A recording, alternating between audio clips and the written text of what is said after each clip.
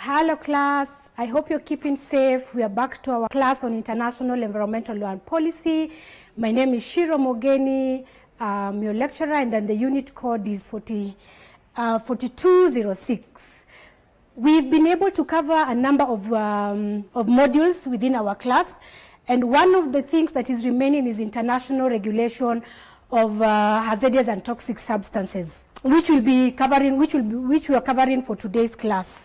So just a recap of what we've been able to cover. We did historical development of environmental law. We introduced principles of international environmental law. We discussed management of biodiversity, sustainable management of transboundary water resources, and who are the global actors in international environmental law. So the next topic which we're covering today is management of hazardous and toxic substances.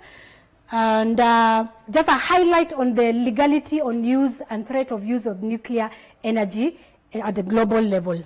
So a synopsis of the presentation will commence with the terminologies just to understand what is hazardous substances, what is toxic substances, and why we need to manage these substances. Then we'll also look at the prior informed consent procedures, because remember, at the global level, there's approval generally for countries to trade on hazardous and toxic substances, but there's a concept, a principle on prior informed consent that must be adhered to when you're doing trade in hazardous and toxic substances. We're also looking at the transboundary movement. Now that the law permits trade in hazardous and toxic substances, what is the criteria for these substances to move from one country to another? For example, if Uganda wants to transit hazardous toxic substances to Kenya, and we know there's a country perhaps in between, so we must get prior consent from Uganda, any country that the goods will be passing through, and Kenya also as a recipient country. We look at a few case laws, basically looking at the emergence of the need to come up with a law regulatory framework on hazardous and toxic substances. Basically laws, the incidences that happened before some of these laws that we'll be discussing were developed. Then we finalize our discussion with the Kenyan context. What does the law say in Kenya? What provisions do we have, institutional framework do we have in terms of management of waste products in our country? One of the reference key material that we've been discussing in all previous classes is the book by Barney and Patricia, which is basically International Law and Environment for 1994. So kindly remember, as we normally refer to that textbook, that is our lead textbook, which has been available in the library, but you can also get a version of it online when you utilize the different platforms that you have at the university. So I will commence by discussing what is hazardous waste products. Basically, these are residues or combination of residues from chemical products. These are waste products. They might be organic or inorganic, but basically are products that if they are not managed properly, they are harmful to the environment and they are harmful for human beings. It might be corrosive. For example, you can find an acid waste product that when it touches your skin, it corrodes with your skin. Or when it is inhaled, for example, when you're spraying doom in your rooms, and you inhale that doom to a higher concentration, or you emit it to a level that is it is harmful to your health, it will lead to inhalation of toxic substances, which will deteriorate your health generally. There are other hazardous waste products that are explosive. When we dispose of and discard our waste products in the house, it's normally recommended, and it happens more in developed countries, that the waste product that is organic is managed separately from inorganic product. For example, you can't dispose of a container which had doom or pesticide with cabbages and potatoes that have been used as a byproduct, because that mixture also brings another level of toxics and hazardous substances that might be harmful to the environment outside there, but it also be harmful in your internal environment in the house. So that we're looking at how do we manage these substances for our own protection in our household level, but to the protection of the global environment, because we are the users, we are the ones who mix these chemicals to be able to produce a material that we need. In some instances, we mix them to a level that it comes to the radioactive material, which has nucleotides. We've been discussing this in previous classes. So why it is important for us to manage this product is because we don't have a clear infrastructure at the global level on management of hazardous and waste products. Then we also lack sufficient regulatory and institutional frameworks at country level to manage waste management products. Thank God to Kenya we have NEMA, the National Environmental Management Authority, but in other countries this is a discussion that they have to put it in their top agenda. Toxic substances are a component of hazardous substances. They're toxic because these are chemicals. They are chemicals which come from reactive products.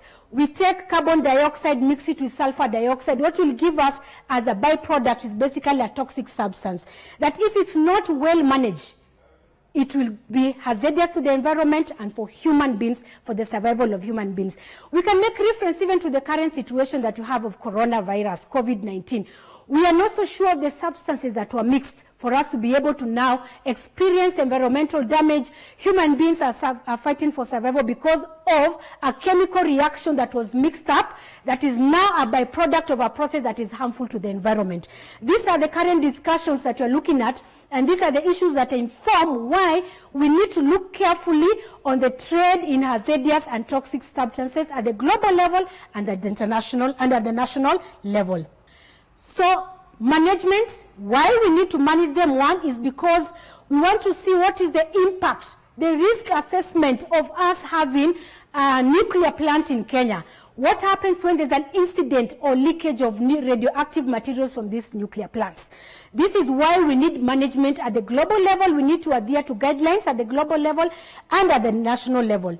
How do we treat and store these waste products? If we permit a country to, an industry to develop, to install a nuclear plant, for us to be able even to have lights, for us to be able to have batteries to charge our phones, batteries to charge our radios and torch, we must look at what is the storage mechanism for this product. When you have you want at the end of the day to produce a battery, how do you manage the waste products that come from that production of the battery? That is the problem that we want to address in our today's class. The disposal mechanism. What are the disposal mechanisms within your country or context that are favorable enough to ensure that there is no leakage, there is no exposure to the environment of these toxic hazardous substances? There are countries who come up with a sink. They basically dig a big hole, they construct a sink made of metal to be able to dump and store all those waste products so that they're not exposed to the environment. But remember, in our previous class, we also discussed how you can construct a sink. You need approval from the Conference of Parties. When you're opening your sink, you also need approval from the Conference of Parties. But basically, that is what one of the mechanisms you're using in waste management. The other aspect of it is waste minimization. Because remember, we produce a product, but how we modify them. Look at our Dandora dumping site. Dandora dumping site is a dumping site, yes, that is designed by the government for us to be able to dump our waste products. But how we dump them, we have modified the byproduct, cabbages mixed together with doom, mixed together with all other used products within our household that brings out a certain level of intoxication to the environment and to the community. These are instances where we'll have increase in the number of cancer cases in our country because of our poor management of waste products. The concentration level is also one of the key components that is important in terms of management of these products, because the level of emission of these gases, some of them are gases, some of them are liquid, some of them are in solid form. The level and capacity of emission of these gases is important and critical to the global level. Because remember, these gases emit from the ground when we use them, or a fertilization, or even maybe the organic product that we're getting from the byproducts from animals. They come up, they mix with other gases into the air, they go to the ozone layer, mix with the ozone gas, and of course they cause depletion of the ozone layer. This is one of the things that we need to protect at the global level, is how these waste products contribute to the depletion of the ozone layer. We look at also another issue of management and cost. Why we need this regulation of hazardous substances at the international level is for us to see how countries can be able to cost share the management of this product, so that if your capacity level in terms of finances are a bit low, and we know that if you're having an industry that produces waste products that are dangerous to the environment, at the end of the day, we need to consolidate all our funds to be able to address issues of protection of the ozone layer. That is why management and cost effectiveness must be done at the global level, and see how we can support countries like Haiti. Haiti has been a victim of dumping of waste, hazardous waste products, but Haiti does not have the financial capacity to dispose them. So we are coming up with a consolidated fund, the Green Fund, to be able to assist countries that do not have resources for that. So in that context, at the international level, we came up with a Rotterdam Convention on the prior informed consent procedure for certain hazardous chemicals and pesticides in international trade. Basically, this is referred to us as the Rotterdam Convention. It's a convention that emerged after the Rio Conference. Remember, in the first class we discussed about the Rio Conference. It gave us the Rio Declaration, and one of the things that it gave us also is the Agenda 21. So Article 19 of the Agenda 21 talks about the need for countries to manage waste products that are dangerous to the environment and human health. This is why the case of the Rotterdam Convention was enacted, for it to be a global regulatory instrument for countries to be able to be bound with the procedures of regulating hazardous and toxic substances. But specifically also, this convention recognizes that we have the authority to do trade. But how do we do trade that to ensure that we cover the countries that are not interested in trade in hazardous and toxic substances? So one of the key responsibilities of this convention, basically, there are two. One is the introduction of the principle of prior informed consent. The other one is the principle of information sharing. Because why it is important is we had a case which is called the Kian case, K-H-I-A-N case, which is a case of a company called Kian, which was established in Liberia. Basically what they did, they attempted to dump waste product in a form of ashes in New Jersey. They attempted to dump it in Bahamas. They attempted to dump it in Panama, but those countries refused. But at the end of the day, those ashes were dumped in Haiti, which basically without approval of Haiti as a country. And once those products were dumped, it took Haiti, the products were dumped in 1988. But up to date, as recent as 2000, Haiti was still working on disposal of those, management of those waste products that were dumped from that company. They claimed they were dumping fertilizers, topsoil fertilizer. So Haiti, the farmers in Haiti agreed to the dumping because they thought this is the topsoil fertilizer that is going to help the country in terms of their production, crop production. Basically, it turned out to be a hazardous and toxic substances in form of ash. Of course, the case was prosecuted and the country was held liable. So these are the two principles that the convention is coming on board. Promotion of shared and cooperative responsibilities between countries. The other one is information sharing so that countries are aware of who is doing trade. If Kenya and Rwanda, for example, come up with an agreement to transfer, to trade in hazardous toxic substances or radioactive materials. So we know Uganda is in the middle of Kenya and Rwanda. So the informed consent as a principle in this convention talks about Rwanda sharing information with us, Kenya accepting that the goods, that the hazardous substance is going to be disposed of in our country.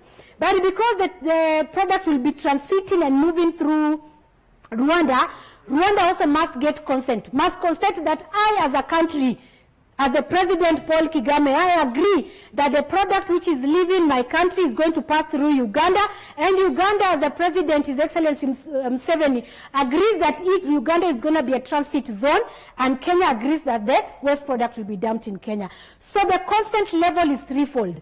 The exporter must consent and give prior proper information on what is transporting, giving details, giving on the chemical that's transporting, the capacity, the concentration level, and in the event of a leakage, what measures does Uganda as a transit country is able to take in terms of management of these hazardous substances. So one of the things that, just to go detail in terms of the Rotterdam Convention, is it talks about the import decisions are circulated.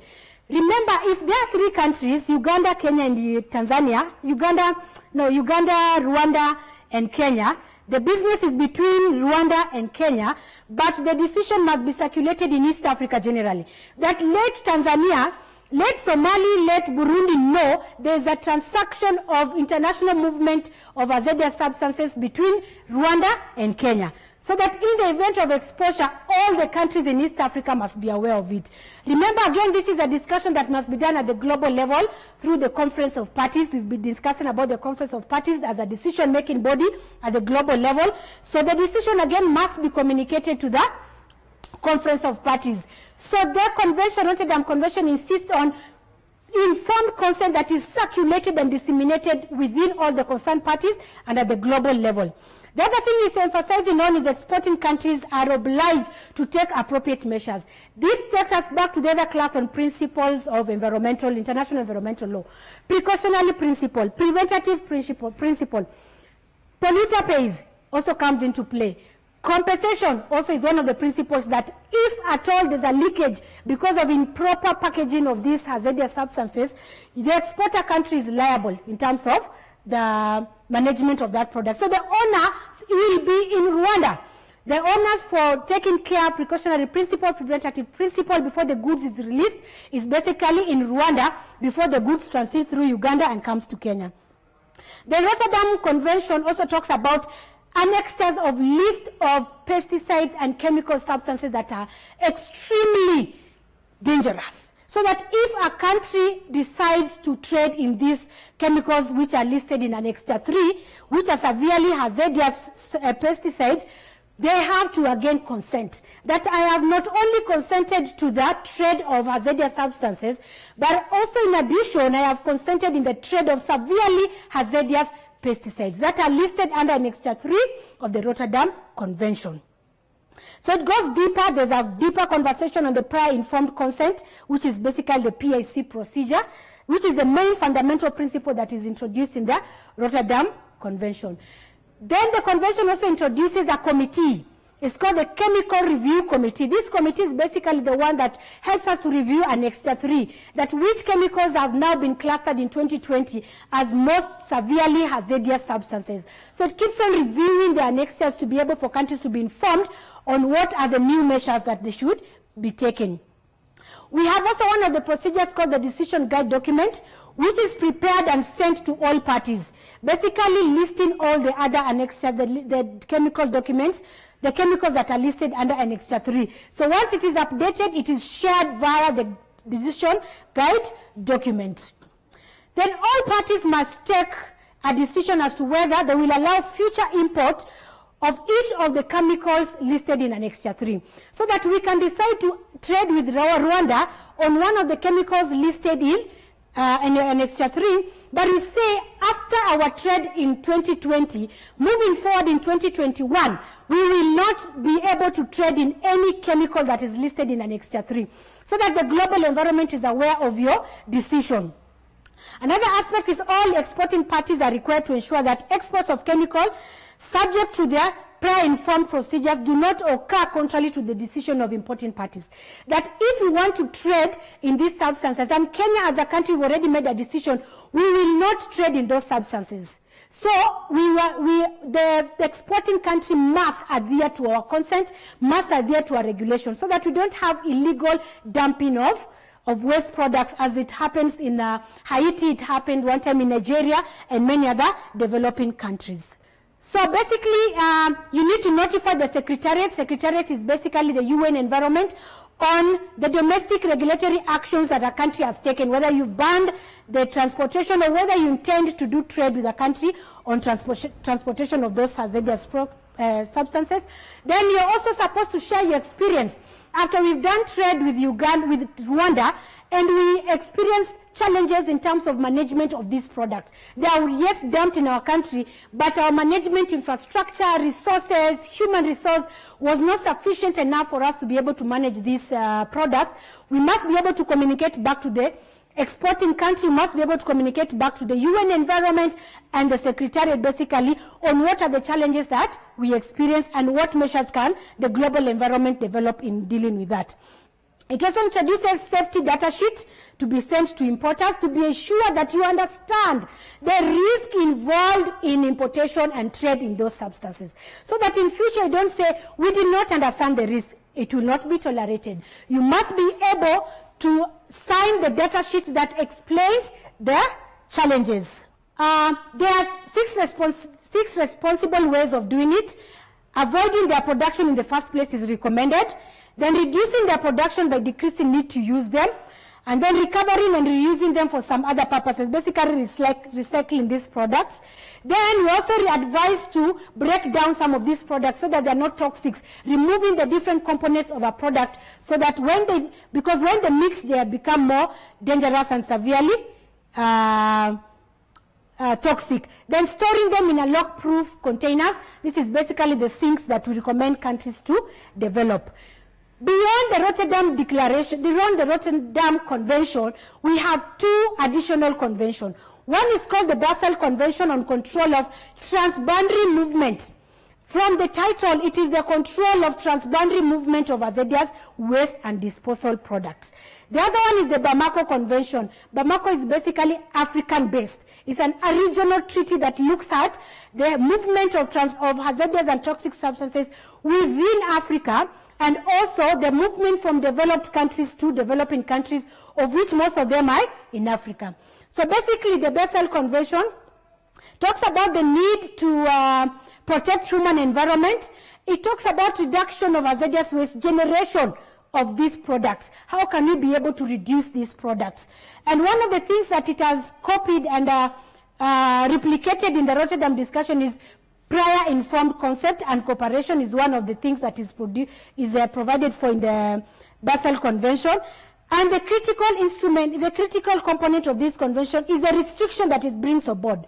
That if the exporting country does not have sufficient disposal capacity, you don't have a ship, you don't have a tank, you don't have a container to dispose of these products, to export of these products, do not engage. If the exporting country does not have disposal sites that can dispose of waste product that you want to export, but you've not identified a country where you're disposing of. If it is Kenya, you've not identified, maybe it's Uganda, it's Tanzania, you will be restricted to export your product. The other restriction is if the waste are required as raw materials or recycle recovery industry in the reporting country, that these materials that you're trading in must be something that is useful to the country, so that we don't just trade with materials that you're going to dump and sink them, but we want to see how these materials can be recycled by different countries to be able to be used as a product to produce something useful for the country. The Bamako Convention, the thing and one important aspect of it is that it introduces limits the transboundary movement of radioactive materials, which the Basel Convention failed to do. Basel listed a number of chemicals and hazardous toxic substances and excluded radioactive materials, which we know in most developed countries, the radioactive materials are the most byproducts of industrialization. So the Bamako Convention came on board and introduced that aspect and said, as part of the next stage of the chemicals we are dealing with, it's important also to look at the radioactive materials and restrict the movement of these radioactive materials in least developed countries. The emphasis is on least developed countries because we know industrialization happened mostly in developed countries. But also we know that there within Africa we have countries that are developed like South Africa, Nigeria, even Kenya ourselves. So we also want to limit transboundary movement of these hazardous and toxic substances within Africa as a whole.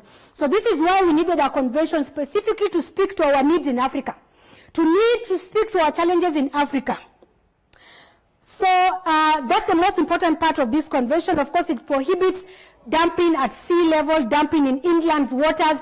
Remember, the Basel Convention talks about dumping at sea. But we recognize in Africa, we might not have connectivity to many seas, but we have inland waters and lakes, so that we also prohibit dumping at that level.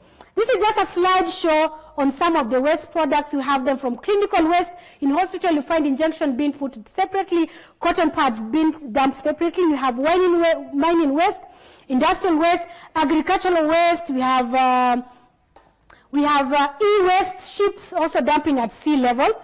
Those are some of the examples. Then in terms of our control, we have conditions which we've also discussed. What are the conditions that must be met in terms of transboundary movement of these products? It's also part of the discussion that we've been talking about.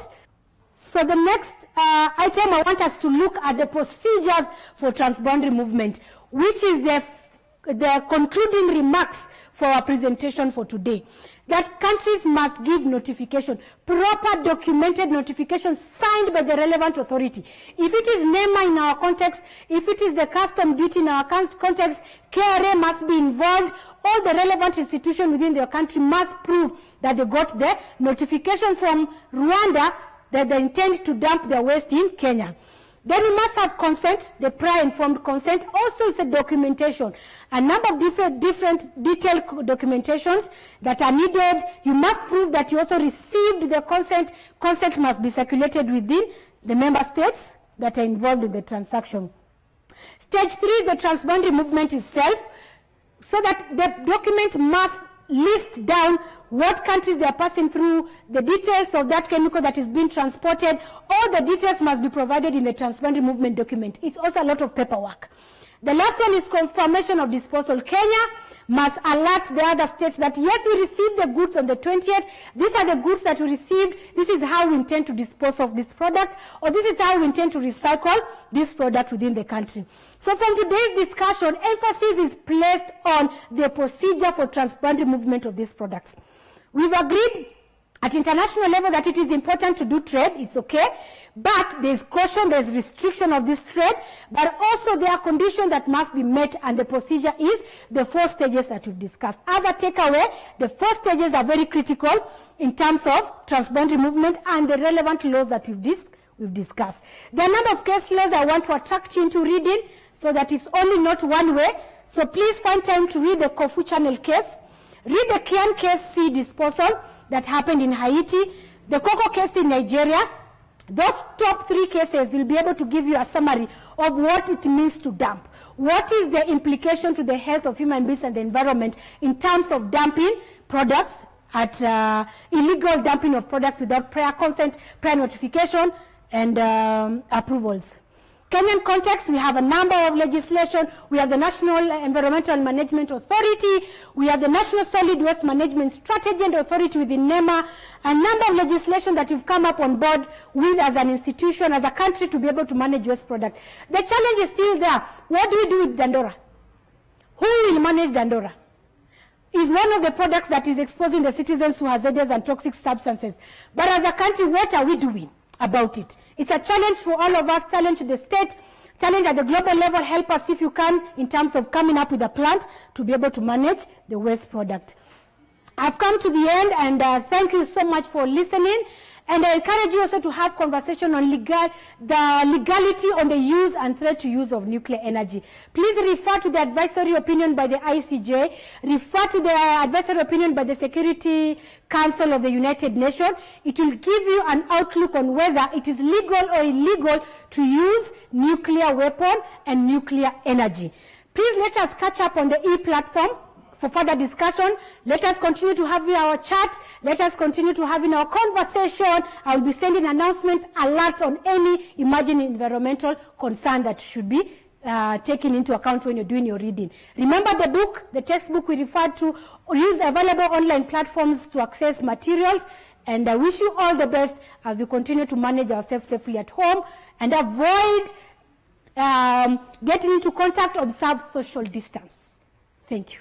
These televised lectures supplement our robust online learning going on our MKU online platform. You can view more on our televised lectures via our online platform.